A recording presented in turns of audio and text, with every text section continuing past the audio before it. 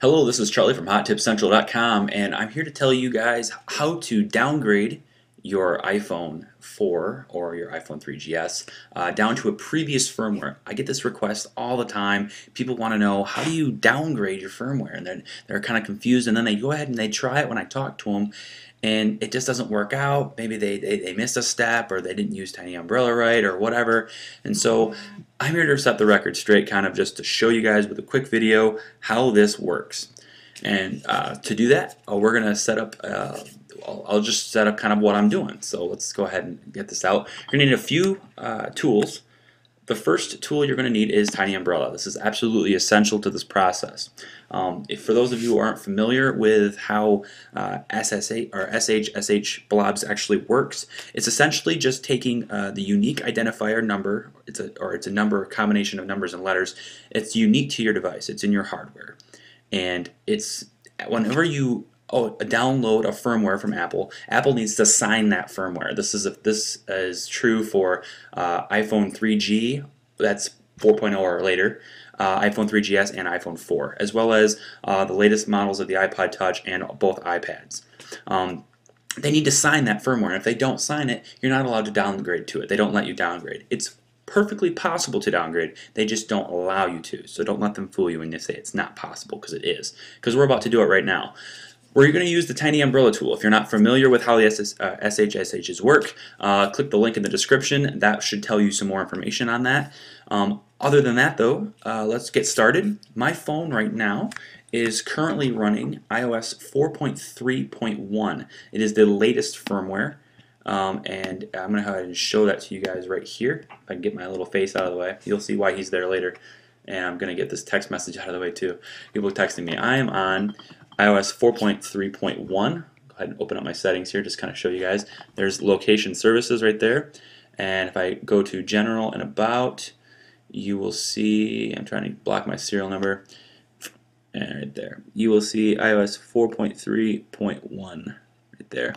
And also it's important to note, because I'm going to show you guys how to, in the next video, I'm going to show you guys how to upgrade without upgrading your baseband too, so that you can still unlock. I can't talk, it's really late. But if you can see, I'm trying to block my rest of my information here, but if you can see this, I'm also running, get real close to the camera, maybe, whatever, I don't care if you see it. It is, wow, I can't get it there, 021004. That is my baseband, which is not the latest baseband. That's the baseband from like 2-3 firmwares ago. And so this process is going to be really simple. We're just going to go ahead step by step and show you guys how it works. Okay, so now you see why the little red face is there. It's blocking my serial number and phone number. So the first thing we're going to do is make sure you backed up your phone. You can do that by just simply hitting the sync button, and it will do its syncing process, whatever. If you're downgrading, you won't be able to actually use the backup. Sometimes you can. It depends on which firmware you're going from. But for the most part, at least 4.3.1, you're not going to be able to use the backup when you go to a firmware like, say, 4.1, because the backup is from a future firmware. It's not going to work. So just keep that in mind when you're doing it. Okay, so what we're going to do now is I'm going to go ahead and run Tiny Umbrella. That's the next step. So we're going to quit iTunes, and I'm going to go ahead and get iMovie out of my way so that you guys can see it. Let's just hide iMovie. Boom, get that out of my way. Okay. And get this. I didn't hide it at all, did it? Alright, let's just quit. I don't care. Alright. Tiny Umbrella. We're opening it up. Tiny Umbrella is a program that's used to communicate with an outside server, Sorix server, which is the creator of Cydia, Jay Freeman, and his servers are going to communicate with your phone. And basically, what we're doing when we say start TSS server is we're essentially tricking iTunes into thinking it's communicating with Apple, but it's really communicating with Sorix server instead. And his server is going to sign our firmware, which allows us to install it. The reason why SSH blobs are important is because, and these are all mine, the reason why this is important is because you're able to take that little signed part, because Apple's already signed this, and it's just going to relay that to Sorix so he can, verify it. It's kind of a really complicated system. Honestly, I'm probably wrong in a few things I'm saying because I don't fully understand it myself, because I'm just an end user like all you guys are. But this is the tool that we're going to end up using.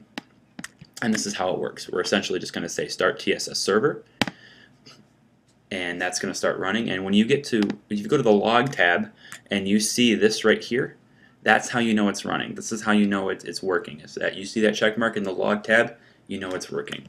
And so for that, we're going to go ahead and start iTunes back up. And try to get it to where it blocks my serial number here. It ain't going to work. I don't care. Anyway, so that's that. The second part we're going to do is we're going to need to use our previous version firmware to install on our phone. Now I have on my desktop over here a couple of tools. Some of these tools we're not going to use right now. That'll be for the next video I'm going to make just really quick. But this is the firmware I'm going to reinstall to. I'm going to install to iOS 4.2.1. So that's the previous firmware, and I'm going to downgrade. Now I'm not able to do this without those SH blobs saved, which I have them saved, so it's going to be okay. So we're into iTunes. We're going to go into, you know what, there's really no way to get this. Let's just do this. That's really cool album art, right? Let's just play a song. I don't care. I just don't want you guys to see my information. There's a good song. Hell's Bells. Awesome. Okay, so we're going to open up my phone menu here. Here we go. There it is. And we're just going to hold down, on a Mac, you're going to hold down the Option key and hit Restore, but on a Windows computer it's going to be the Shift key. So hold down this, hold down Option and hit Restore, and that's going to prompt this window, so where you can select where your firmware is. So on the desktop I'm going to find that firmware that I'm looking for. That's 4.2.1, which is right there. And we're going to go ahead and hit Choose. And it's gonna warn you, so it's gonna erase and restore it to this firmware. That's what we want. And as long as you still have TSS server running, make sure that's still running. As long as that's still running, you're good to go. So go ahead and hit Restore, and the phone will go ahead and do its thing.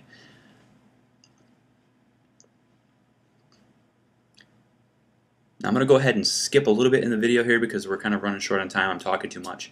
So when I come back, we'll have this phone almost completely restored to 4.2.1. I'll come back in just before it gets finished.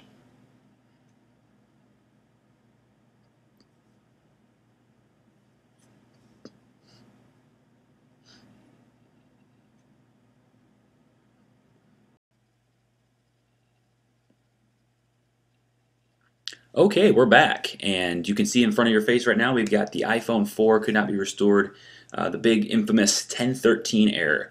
For those of us who have been in the jailbreak scene for a little bit, the 1013 error is completely normal. We're used to it by now. We laugh at it. This error basically is set in place by Apple to say, hey, wait a second, your firmware doesn't match the baseband that's supposed to be with your firmware. What's going on? You don't normally get this error if you restore and let the baseband upgrade with it, normally.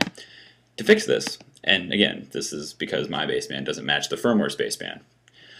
To fix this, normally, before, what we could have done is we could have hit, we can go ahead and stop the TSS server. Now we don't need it running anymore. We could have before put the phone into recovery mode and then hit exit recovery. This process does not work with Tiny Umbrella anymore. I'm going to go ahead and just stop this thing from bouncing because it's kind of annoying. Where's my blocker? There it is. Alright, so it's kind of annoying. So what we're going to do instead to get it out of recovery mode is we're going to use a little terminal command, a little terminal script that's going to let us do it. So I'm going to close Tiny Umbrella. We no longer need it open. I'm going to minimize iTunes real quick, and I'm going to shove my iMovie out of the way. What we're looking to do is go into a little tiny little thing called Fix Recovery. This is found if you, again, visit the article in the description of the video, and all this information, all of the links, all the downloads, all the tools you need that are right there on my desktop will be available to you right then and there. But essentially there's two files. One's used for 4.3.1 and one is used for 4.2.1, and that's the one we're going to look for because that's the firmware I just downgraded to. So that's what we're going to do. We're going to go ahead and click that, and what we're going to need is we're going to need to open up Terminal. So go ahead and open up Terminal, and you're going to have Terminal script right here in front of you. And this is how easy this is, really. You're just going to take that file from 4.2.1 and you're going to drag it into the terminal. And then before you hit enter, there's one step you're going to need to do. You're going to need to place your phone in DFU. This script requires that it's in DFU. So, and again, maybe I'm not even using the correct terminologies. I'm not a programmer, so if I'm saying script and it's supposed to be saying something different, I'm sorry. So we're going to go ahead and just hold down both buttons, power and home. As soon as you see the screen go off, count to 2. 1, 2. Release power. Keep the home button held down. And as soon as iTunes pops up and says, "Oh, you got a phone in recovery mode," that's when you know you're in DFU. So there it is. We have an iPhone in recovery mode. Yep, I know.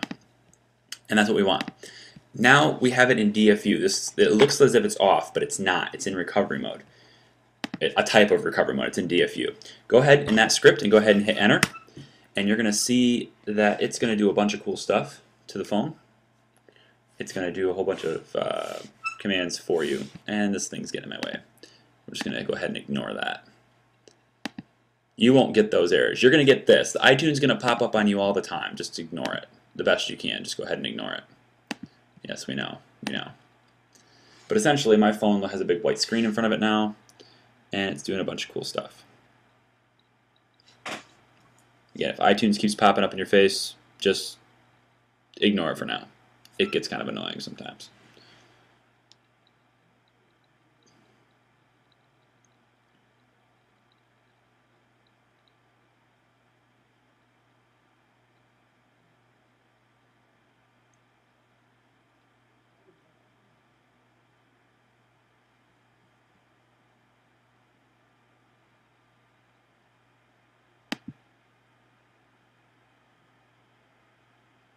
Just to make sure that that is in the way of my information when it pops up. That's the only reason that's up there. And there it goes. It finishes its little deal, and your iPhone will now boot up successfully in iOS 4.2.1. So we have a successful downgrade.